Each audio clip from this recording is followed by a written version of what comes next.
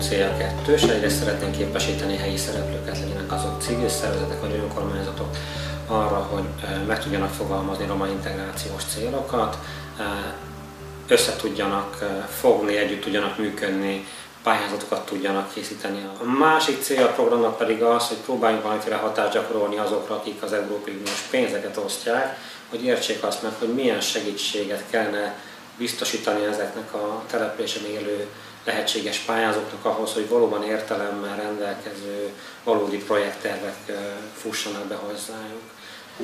Az ezévi felhívásunkra közel 70 településről érkezett pályázat, végül kiválasztottunk 10 települést, ahol a helyi partnereikkel együttműködési megállapodást kötöttünk, majd pedig kiválasztottuk azokat a roma koordinátorokat, akikkel elkezdtük a munkát.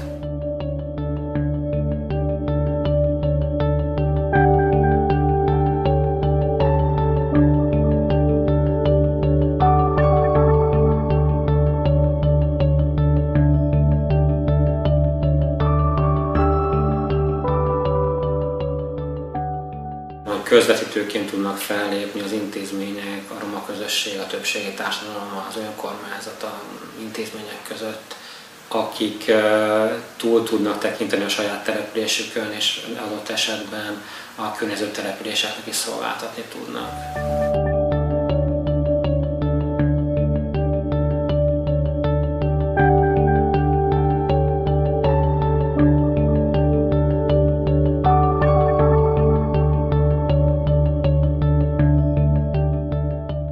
A településünkön kb.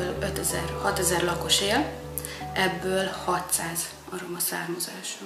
Van, akik teljesen mély szegénységben élnek, van, akik úgymond jobb helyzetben vannak. Szerintem fogom tudni használni, vagy beépíteni munkába ezt, amit most mondtam, a stratégiai tervezést, közösségi tervezést, például összeülni a helyi vezetőkkel, megoldásokat találni problémákra. 10 000 fős település.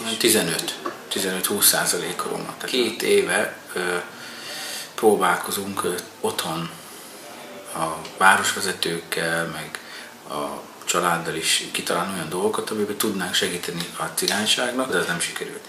2 napos képzés alatt rájöttem, hogy ez az a lehetőség, amire vártam. Nem egy települést fogok majd össze, hanem Tevel, Kisvejke, Mucsva, Mucsi, és lehet, hogy egy kicsit átnyúlunk Baranyába is. Több programot bonyolítottunk már le az Autonómia Alapítvánnyal Autonómia megyében, jellemzően ezek inkább pénzügyi tudatosságot, pénzügyi fejlesztő programok voltak, és nagyon érdekes és nagyon jó kezdeményezésnek tartom ezt most, hogy így hálózatban helyi koordinátorok irányításával megpróbálunk a roma integrációra stratégiát kidolgozni, majd erre a stratégiára projekt ötleteket.